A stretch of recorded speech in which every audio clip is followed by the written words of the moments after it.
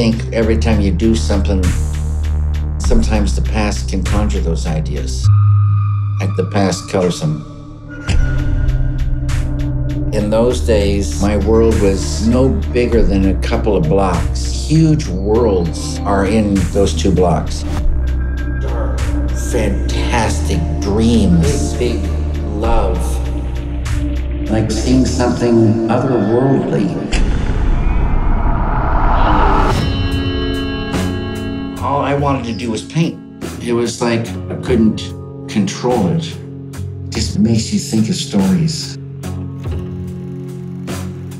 Sickness, corruption, fear in the air.